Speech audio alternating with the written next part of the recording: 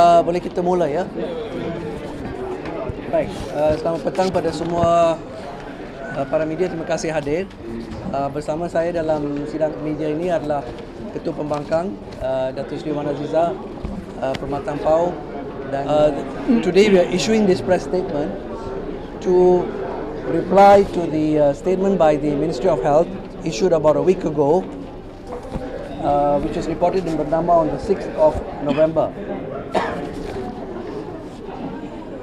What we are saying today is that that statement by the Ministry of Health has got some serious misrepresentations and false statements. We cannot name the official, unfortunately, because the statement was issued with no name. So that is my first comment. We will ask the ministry in future to please make sure that a statement is issued with the name of an official, so that we can hold that person responsible for the content of the statement. Now, the ministry statement started by saying that Datuk Seri Anwar's shoulder injury was sustained prior to his detention. That has never been an issue because that is an accepted fact. We have never said otherwise. Yeah? Now, what we are saying is that, and what they know is that Datuk Seri Anwar managed the injury with what we call conservative treatment in physiotherapy, analgesics and supplements. Now, the next part of the ministry statement is this, where they say, and this is a false statement, a false impression, where they say a panel of doctors had recommended exercises which would be taught by a physiotherapist, and that would be performed daily in prison by a patient, followed by a regular review, and that was a standard therapy. Then the statement went on to suggest that the doctors had never recommended intensive physiotherapy. Now, as far as we are concerned, we are saying today these are shocking, irresponsible and false statements. They are now, they are now saying this as an afterthought because the family of Datuk Seri Anwar have been repeatedly asking for Datuk Seri Anwar to be treated with physiotherapy. And we have been making this consistent demand for the last few months. Suddenly the ministry turns out and says, oh, the doctors never recommended physio. And we say now that's a lie. Now, why do we say that? Because the written reports by the panel of doctors who first saw Anwar in February and completely contradicts them.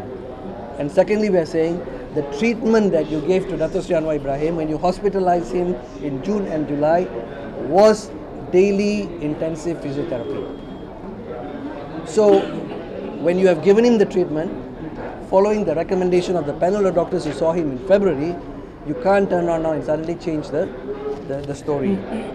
Now, let me give you the details. Yeah, the report dated 10th July by Dr. Arshad bin Puji, who is a sports physician. He's a specialist orthopedic doctor. He confirms as follows: that prior to detention, Datuk Seri Anwar opted for conservative treatment, etc., etc. But this is the next main important sentence. He confirms that while being hospitalized, this is in June and July, Datuk Seri Anwar underwent serial physiotherapy sessions consisting of physical modalities, electrical modalities, functional modalities, and taping applications. In simple language, what this means is Datuk Seri Anwar Ibrahim underwent daily intensive physiotherapy sessions in hospital, from which he experienced a favorable outcome. He was very much relieved of his pain and discomfort.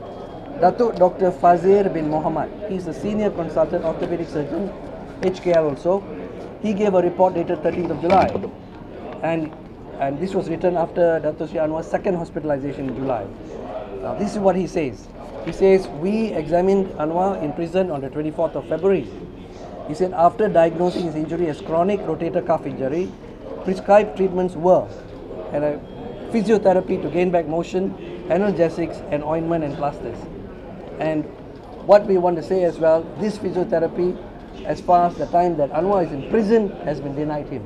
It was only given to him, unfortunately, when he was actually hospitalized in HKL in June and July. Okay, may I reiterate the fact that Anwar Ibrahim is a political prisoner, and he and the United Nations have come out with a statement, and the group of he's arbitrarily detained and he should be released. So this actually becomes pressing for us and the government to then allow him to have the treatment. And the only goodwill that we can see immediately is for him to have intensive physiotherapy, which is very simple. And it's not that it's not cannot be done, because the last time he was admitted, he was imprisoned, he had it done. He was taken to a hospital. So now I would like to ask the ministry, the government, has been promised by the Deputy Prime Minister no less, to then keep their promise to us. Thank you.